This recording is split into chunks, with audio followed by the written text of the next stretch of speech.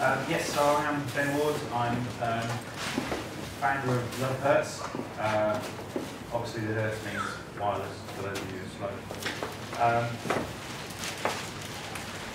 I think it's probably workspace spectrum is probably something that's very important. I think you may not have heard of. Who's heard of it? There's a good quick start. Workspace spectrum. That's actually quite a lot. It's developing. It's in a stage where it's still under trial from Ofcom. There's a pilot coming up.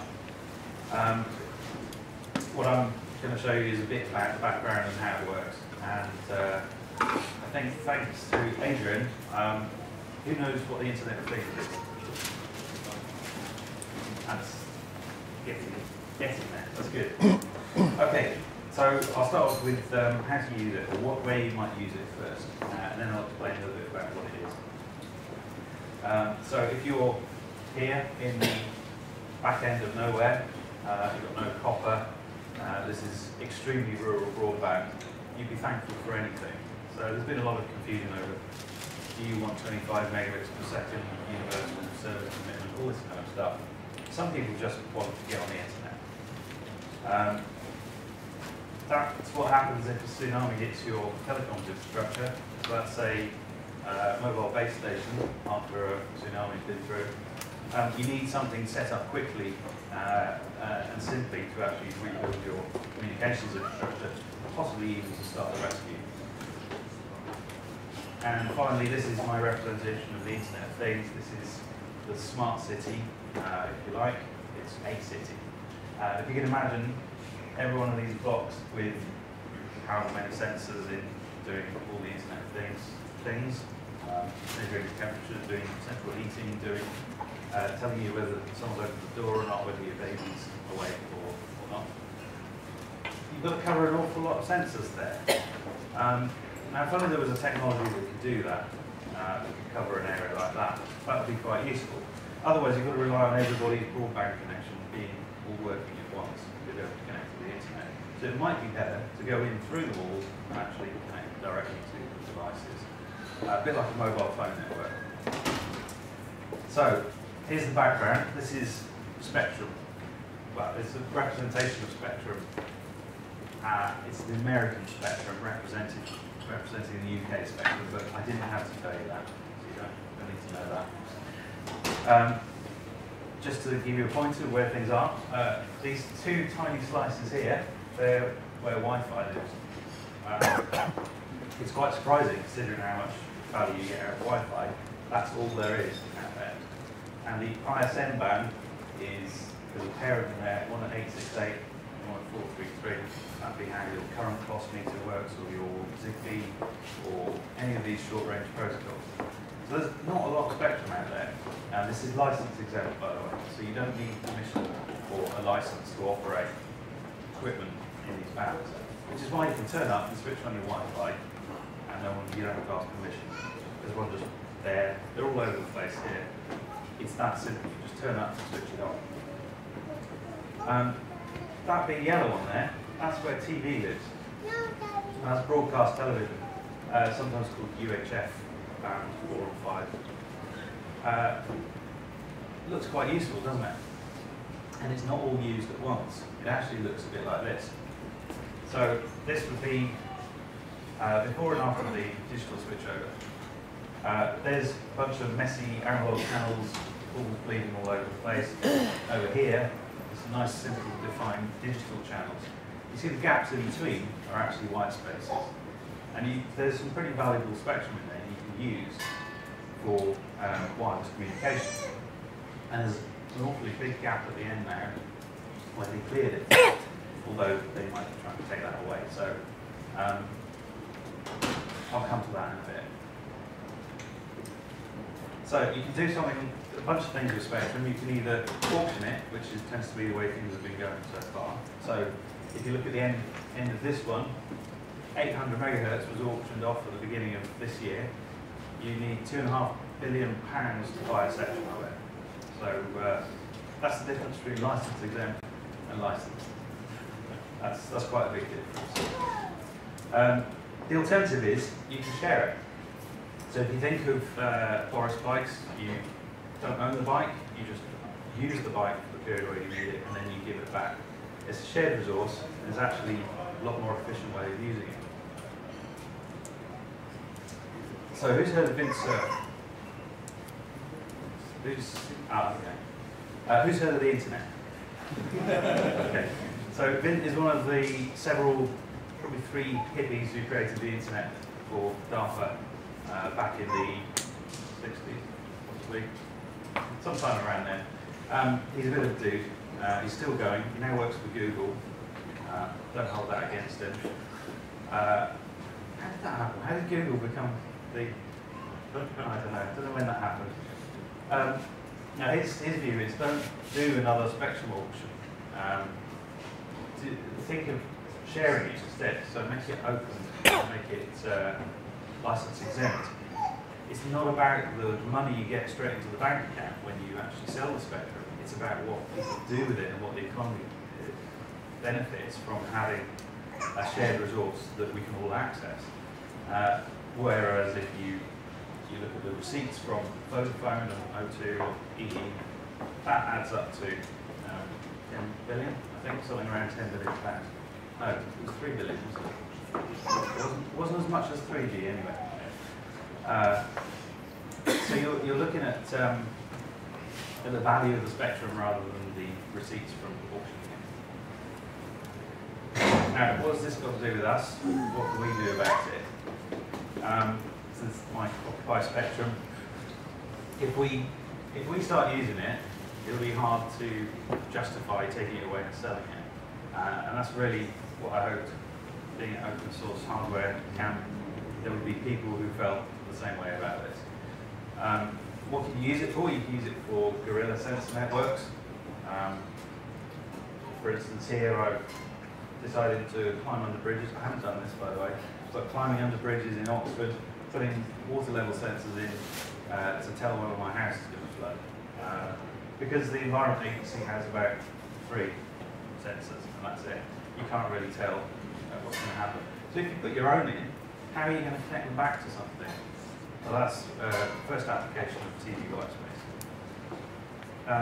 Community broadband, it's got a good footprint. It's about something like 8 kilometres. Bandwidth is around 16 megs down to a trickle if you like, but it's not a huge amount of bandwidth. So it's got a community size to it, if you like. It's never going to set the world alight as an ISP technology unless you're back in one of those houses at the end of nowhere. You can set it up very quickly. It's very simple to use. It's not like setting up a mobile base station. So it'll actually be good for events. Something perhaps not like this, but if this was in a field, it would be a very good way of connecting. Super Wi-Fi is what they call it in America, which is unhelpful, but that's what they call it. Partly because it comes from the IEEE standards of 82.11 and then a letter. Internet of Things, which is where this really comes in, I think this is the best use for it. That it's got fairly low bandwidth, but you don't need a lot of bandwidth for sensors and devices talking to each other. And you don't need a mobile operator. You don't have to pay Vodafone or anyone else to operate it. So, here's a white space. It's literally a white space on the map. So, white spaces can mean 2 things. There's the gaps in between the spectrum analyzer where there's 3 channels, and also, if you look at it on the map, you'll find in space this channel has a white space. So this is channel 55, which is equivalent to would have been ITV or a TV channel in the analog days. Where it's red, it means it's not available because it's been used for TV or some other purpose. But right here in where are we? Everton Bridge. In Everton Bridge, it's available. And it's probably a function of having so many hills around us. But it's actually really good for the spectrum reuse. Reuse the same frequencies again and again. But if you're on top of the hill, not so good. So it's available in different amounts in where you go in the country. So there's no easy formula for what's available. But the Whitespace database holds this information. And the Whitespace database is fed by Ofcom from their plots of what's available, given to them by the TV transmitting people, Archiva and BBC. And then third parties will generate yes or no's, such as this one. This is Spectrum Bridge.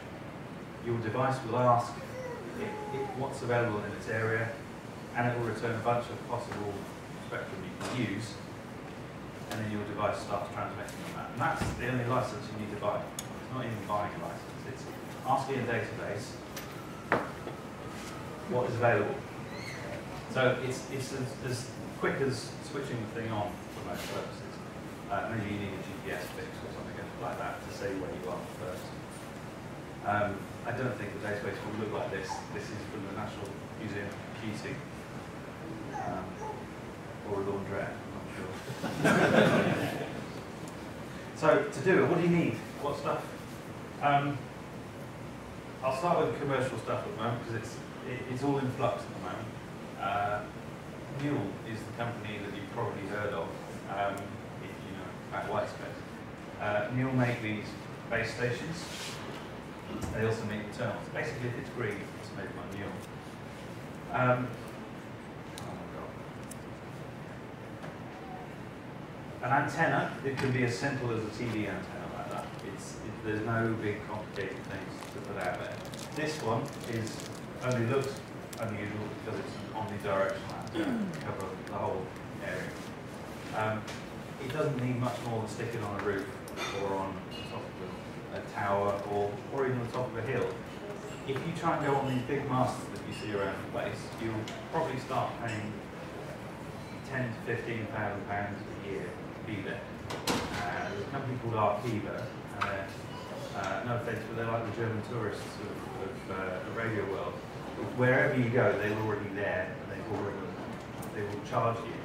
So they've got their towels down. They'll charge you to use that. They'll charge you to use the roof of any PT exchange in the country. Whoever signed that deal is an expert.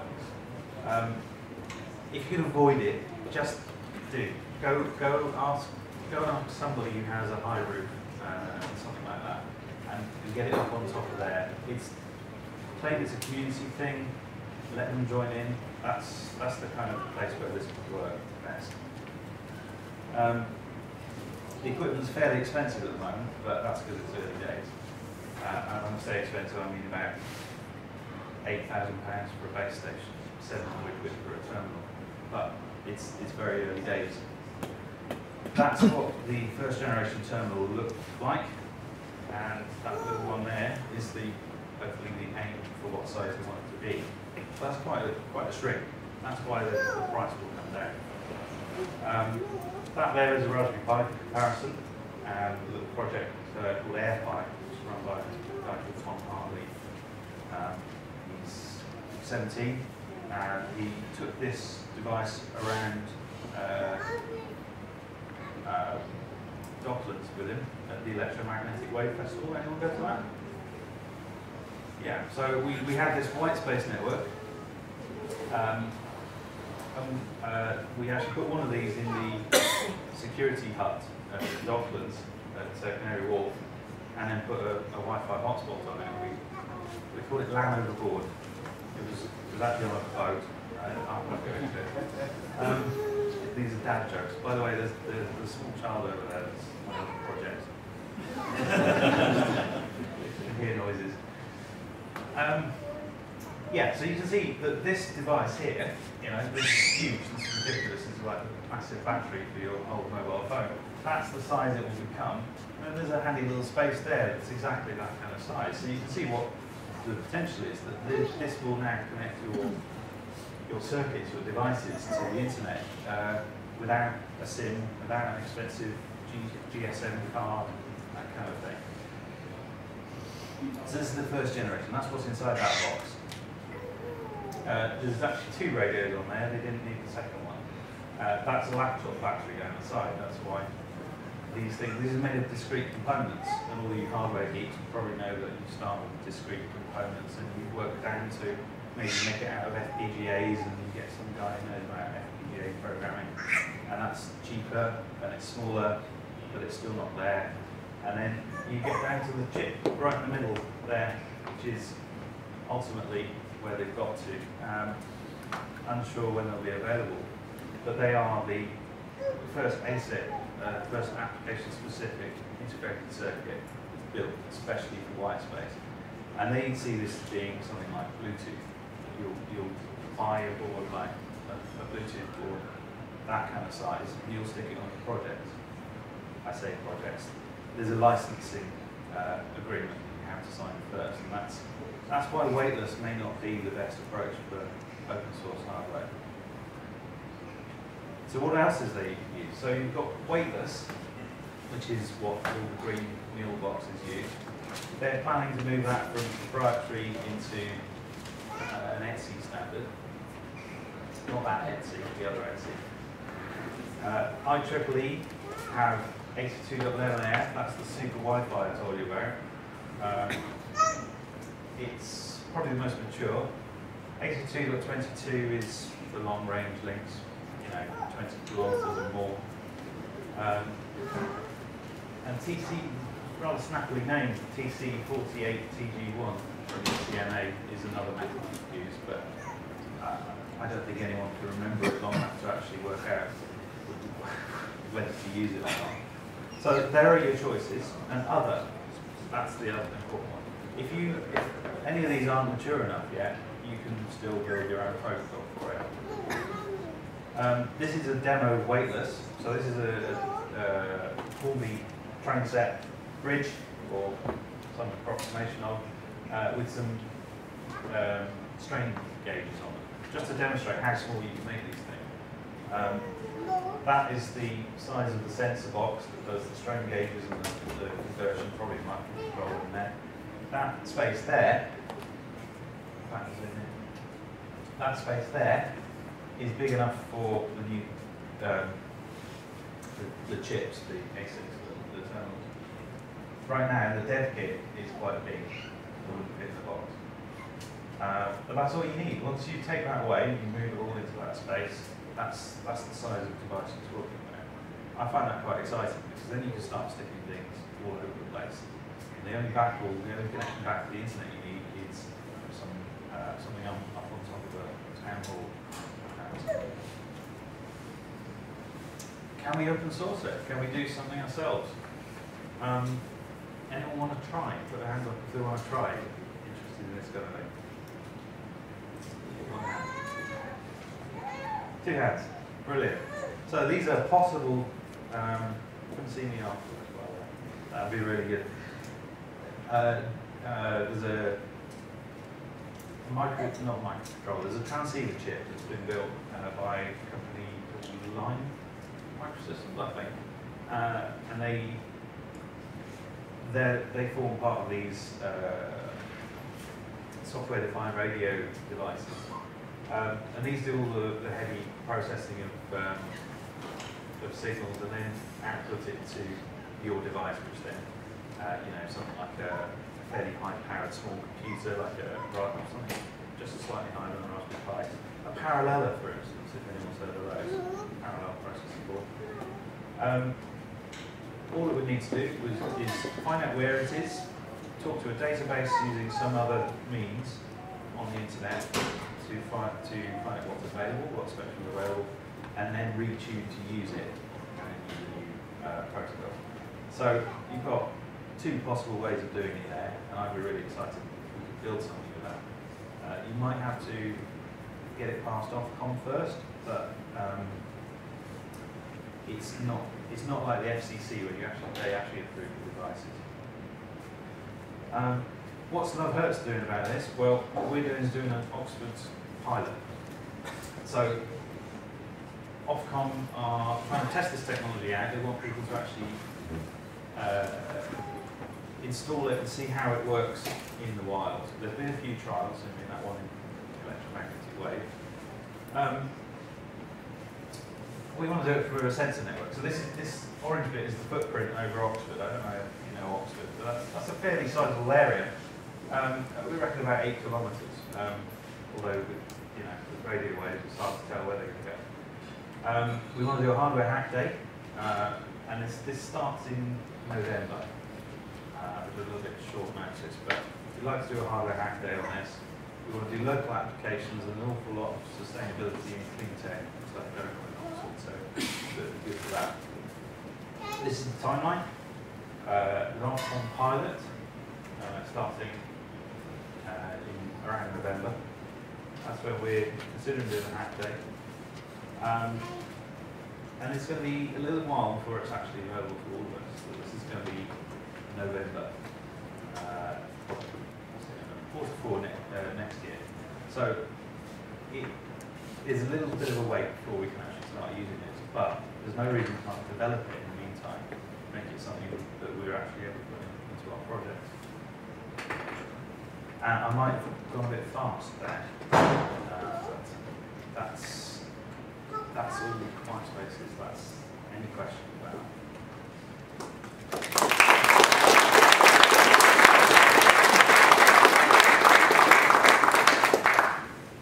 Do we have any questions? Okay. At the back now, green. Yeah, just curious, how power hungry are the devices that are using these frequencies? How do you power those devices and how power hungry are they? Power hungry? Is the sensors, the remote sensors that are using those frequencies?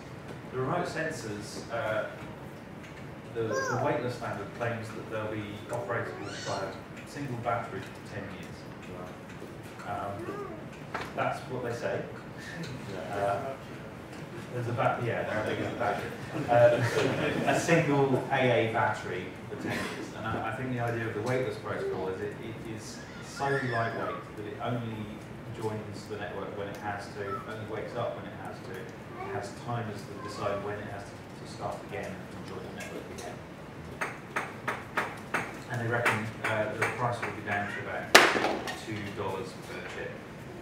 Mass produced. I think this is, at least 3 years away before they're that. In the blue. Is there any arbitration between different users?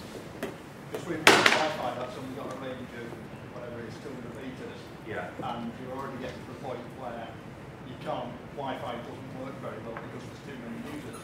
Yeah. If you've got a range of 8 kilometers, the number of people you can have using it. Yeah. It seems like you're going to be interfering with all the rest of these. So that is something that is, I'll be honest, isn't well explained. So it's about coexistence. If you have 2 people on the same Wi-Fi channel, things bog down a bit. It's not unusable, it's still possible to operate, it just slows things down a bit. If you do the same with white space, do you find the same thing happen? Considering that the Wi-Fi covers this area, and white space would cover kilometers. I think I'll go back to weightless because it's the one that's thought about it at least.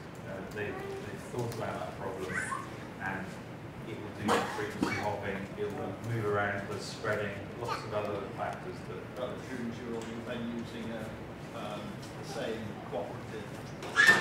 It does assume you're using the same sort of thing, but then if you have a look at how much goes on in the ISM band, the one ZP and they're coping okay, given that their ISM bands are quite small. You disagree? Yeah. Okay. I think it's always a concern with license-exempt spectrum that it's the tragedy of the commons, how are you going to get enough for everybody? There's 8 megahertz per channel on the TV spectrum, and there's a fair few free channels that will be used to put that on. So I say, let's solve that problem when it comes to it. Let's make it and then solve it. As Adrian might have told us. Yeah, it sounds like a cop-out, but sometimes these things, when they become really important, I suppose if you decide later on that you want to introduce something else, you can just dial down the database and not let it use those channels. Yes, you can reduce the available power. You can actually tell the devices you are not allowed to use this much power, you're only allowed to use this much. You can reduce the size. So it's a fixable problem, it's not like we've got all these devices out there that are closing forever. Yeah, the devices every 15 minutes have to check that they're still authorised to use the spectrum. There is a worry about that, which is that you can switch them off. So when I say you, I mean them. They can switch it off if they don't like you, for whatever reason that might be. So I think there's a little bit of a worry about that. It's not as open and lovely as it could be. But then that's because sensing what's available is hard. Checking a database is easy. And this is the best way right now if you're actually achieving that, to jump around in the spectrum and find the free bits. So, what else? So using the ACRF system. ACRF. ACRF is used online. Oh, yeah. So we want something similar to that? Yeah, same sort of thing we're doing to the All right. open website on a Kickstarter. Okay. Yeah. So the good news is there are more and more high power front ends for your software-defined radio, if I understand. Yeah, it's basically the old radio system, similar stuff. Okay. It's got YouTube radio support. Okay. So there are devices that are making life easier and easier, by the sound of it. I think it's not quite to most people's capabilities, it's not even my capabilities. I'm up here talking about it, so I know all about it. The RF is voodoo to a lot of people. One of the things that I did look into the future, I thought, what could you do with this once it's every day? If you combine three things that are coming up, there's metamaterial antennas, like graphic antennas, that will reconfigure themselves to the right frequency. You've got a software-defined radio which reconfigures it itself to give the best system, the best modulation for the best frequency. You've got the spectrum database to find out what's available. And if you can quickly find out what's available, retune yourself to fit that, and then change your antenna to get that wavelength. Suddenly you've got a very agile device that can just move around the spectrum as needed. I think that could be quite an exciting thing, 5, 10 years in the future. What's the maximum power you're allowed to use, and is there a limitation also on the ERP if you've got like a directional antenna? There is, I'm not very good on those figures. I have the Ofcom consultation that will probably answer some of those. But the bit I tend to work on is it's around 5 to 10 kilometres range. But the EIRP, I don't know. Anybody can do that now, or will it require some pre-established? So right now, if you want to do it, you have to ask for a test and development license, which I was going to do for here, but it was just too short notice. When you have that, you can actually do like last year, we had the Open BTS running up the hill, actually using GSM frequencies for very low power. So it's a little bit like that today. During the pilot, it's controlled automatic allocation, and next year, after they got a statutory instrument from Parliament, it'll actually be just as simple as switching it on. You won't need to ask permission. Well, that's all the time we have for questions, so I'd like to give a big round of applause, please.